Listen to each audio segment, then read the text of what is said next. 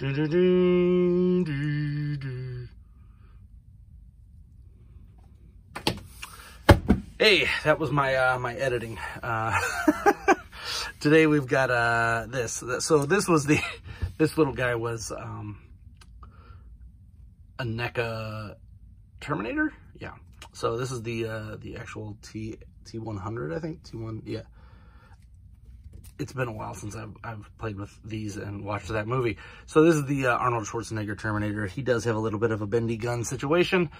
This is an older one. It actually is a breaky gun situation. Looks like I'll be gluing that. I wondered why it was bending so much.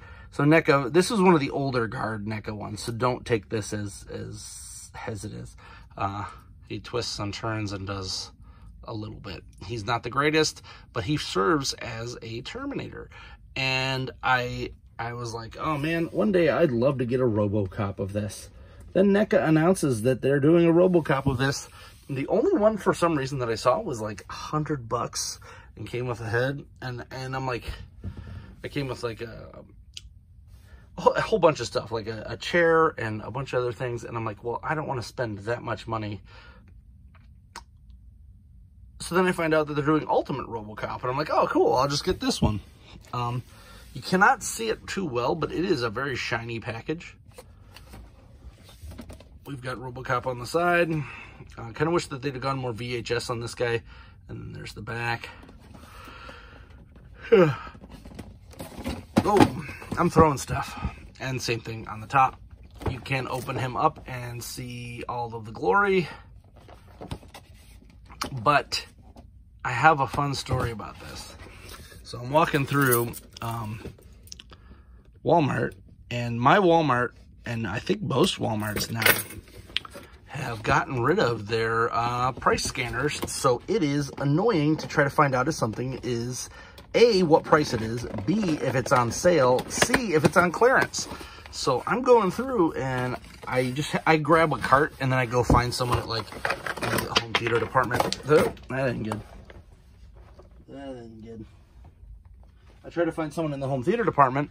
This was not very well in there. To have them scan the items to see what they are.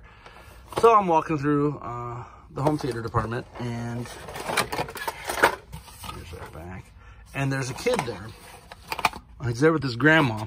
He's like, Grandma, I want this. I want you to do this. And I'm thinking, what is this kid freaking out about?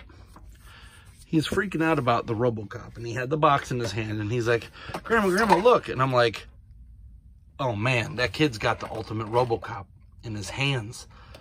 I'm like, but I'm not stealing for no kid. That's first rule. Don't do that. I've seen scalpers do that, and it drives me nuts. So I'm there, and the kid's like, take a picture of me with this. And I'm like, what?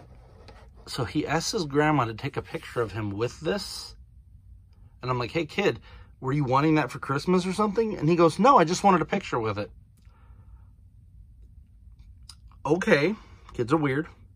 And I looked at grandma and I said, hey, if you want that, you'd better take it with you. Because when you put it down and leave, I am purchasing it. And grandma just looked at it, and it was in like a section with like $30 figures, right? This guy is normally, I think, $38 or more. Who knows? I don't, when I go to scan it, this is the fun part. I didn't even find anybody in the home theater department. They were all gone. So like, I couldn't even get him to scan it. So I just took it up to the front of the store. Because, of course, the kid puts it down afterwards. And I'm like, well, that's mine now. I gave you ample warning, child. That sucker is mine. Walk up to the front. And I had a few other things. A couple Transformers that I've been putting off buying. And I had the Samurai Spartan I got over here. Oh, shoot. I didn't realize it had these on the back. So I'm like, okay, well, I did my due diligence to get this kid to take the thing with him, and all he wanted was a picture with it, which is super weird. But kids are gonna be kids, and hopefully one day he doesn't say, I hate that guy for buying that. I wanted it. because I gave you a warning, kid. I told you I was going to buy this thing. I was not messing around.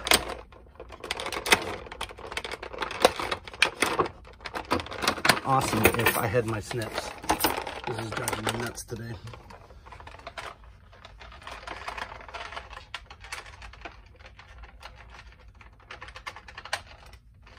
So, anyway, I end up going to the front of the store, scanning it at the register, and it comes up $15. I don't know what lottery I had played, but I got this guy for 15 bucks. That scared me there. I moved this and did that. He does have the back pistons just like the Terminator here. Man, does this feel way better than that Terminator. I picked that one up a long time ago because I had a coupon that I needed to use. It was going to expire. I've heard disappointments with this, but it is Robocop, so I probably don't care. All in all, it looks okay. The iridescence, the weird paint is actually really cool. I like that they did that, made it look like the strange Robocop looking stuff. So he does come with his flip you off thing, which I'm trying to figure out how to get this off. There we go. It actually pops off pretty easily. That was surprising. Right there. One of my issues with NECA, yeah, but it's super hard to get on, so I'm gonna have to heat that up to put it on. I really don't care. I'm not even gonna bother with that. I don't feel like breaking this thin plastic piece, but you can see it here in all its glory. It looks as it should. Cool. He does come with the Auto 9, I believe it is, which is neat. Could use a little more. I guess this is accurate. I thought it was, had some paint apps on it or something. Articulation's pretty basic. Let me point her down so we can actually see this. Articulation we got here. His arm goes up to here, which, I mean, it's a Robocop. Are we expecting Spider-Man out of this? I don't think so. He does have some up and some twist. And this arm's here. Now, I was expecting this guy to be pretty tight. He is very tight. And you do have a little bit with the, that's actually more than I was expecting. That must just be the mold doing that. And then you do have his knee here. Very little articulation around the hip. It actually only walks like that, so that's a little bummer. But let's see what we got here. So, and this little piece of stuff tells you how to open the side. This is really the big one, and different than most of the other ones is he can actually hold the Auto 9 in his leg, like so that you can put it in there. And I saw a video where a guy couldn't figure out how to put this in here. It is like so like obvious. I don't really understand how you wouldn't. You just pop it like that into the there. I mean, it literally shows you to do this on the piece of paper. So I don't really get what the problem was. And then you fold this back down. This is the hard part, is that this piece has to fold with it down there. And now it's stored in his leg. As I said, there's very little articulation going there. You do actually have some here, but no twisting turns that. It is Robocop though, so I don't know what you're expecting. And you can put this on, oh, because I should show that, because I am going to store this with the Auto 9 out. There.